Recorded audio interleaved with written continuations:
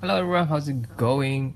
Today we'll be talking about navigations on Windows 10 with regards to the touchscreen on its desktop mode, touchscreen on its laptop mode, and also its touchpad. Windows has always been the best machine when you're using keyboard and mouse. Arguably, the touchscreen is dominated by iPads and MacBooks is the king when it comes to the touchpad. I think that has changed in 2016 with Windows 10 on the touchscreen as well as on touchpad. At least it has come to the point of iPads and MacBook standard. I'm not sure if Windows 10 has superseded them in this regard, but I think it has come at least very close to iPad and MacBooks in terms of navigations using this input. Let's look at it and what has Windows 10 done. So in desktop mode, I'll be using Microsoft Edge as an example. So you want to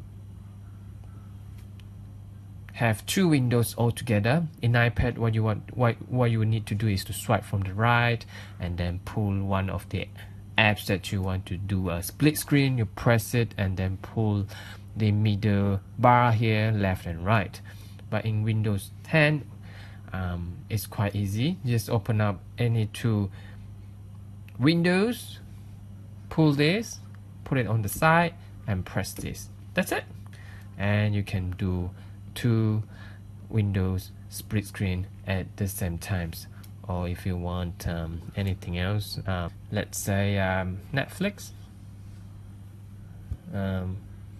put it to the right and you have your Microsoft Edge on one side and your Netflix on the right. And it's easy. It's really easy. If you want to make a window full screen, double tap it or do this. Swipe the top bar here to the top of the screen and you got a full screen. Okay, double click again to minimize. If you are in the tablet mode, there are some additional gestures you can use. For example, to close the windows. If you notice here, the X signs on the window Microsoft Edge here has disappeared when I'm in tablet mode. So in a tablet mode, when you want to close a Windows, just do this.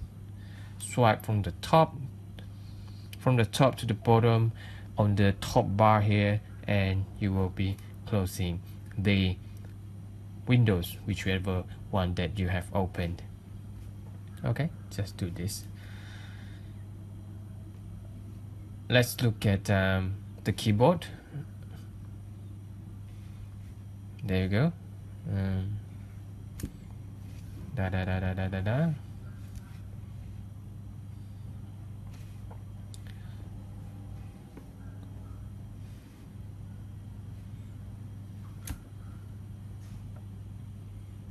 There it is. You can move around by pressing this button here, wherever you want to put, or if you want to make it stuck to the bottom, you can press this. Otherwise, just lift it maybe here or maybe here. Okay, so good.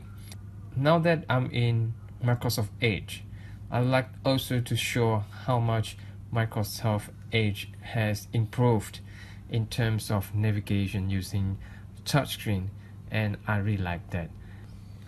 It's because of its function here. Let's say I've gone to this page, I want to go back, you press here and you got it. Or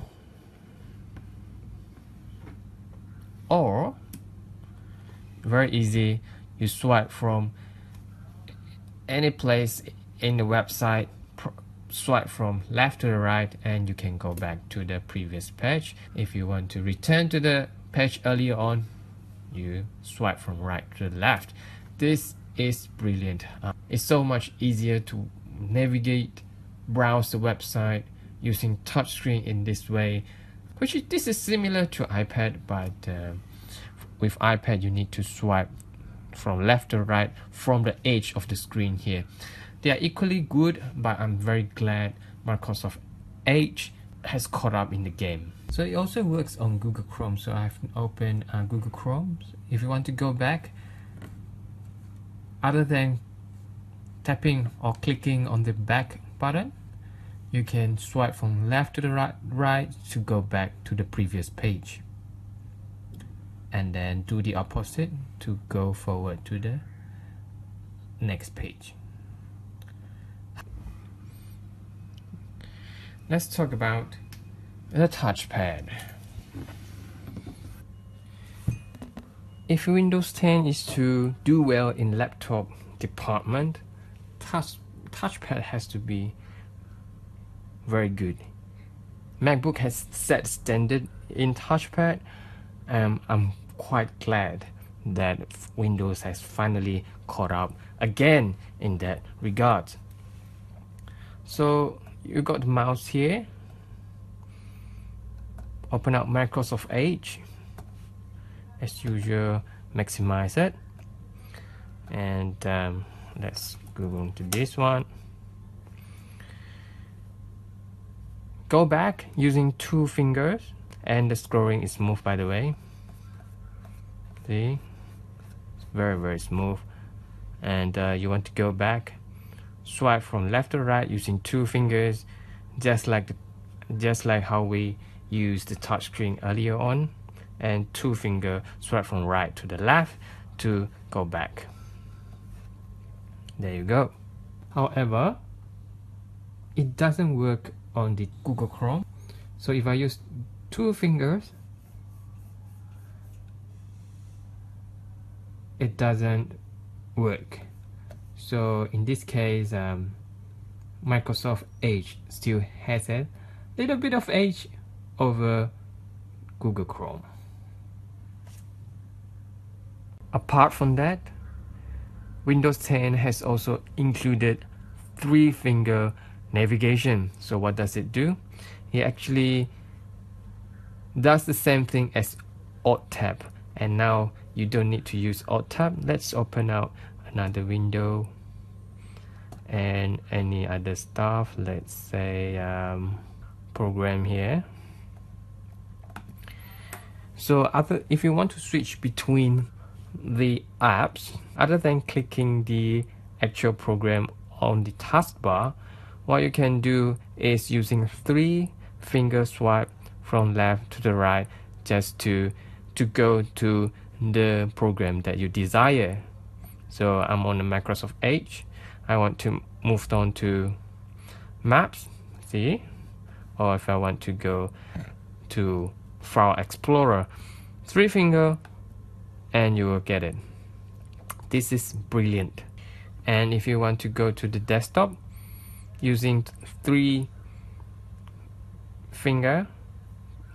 swipe from top to the bottom, and you got your desktop. It's easy, see? 3-finger, swipe to the bottom, and if you want to go back, swipe up. If you want to go to task view, using 3 gestures, swipe from anywhere to top, and you got the task view where you can choose any programs you like. Thank you for watching. That's all for this video. I hope to see you in the next video.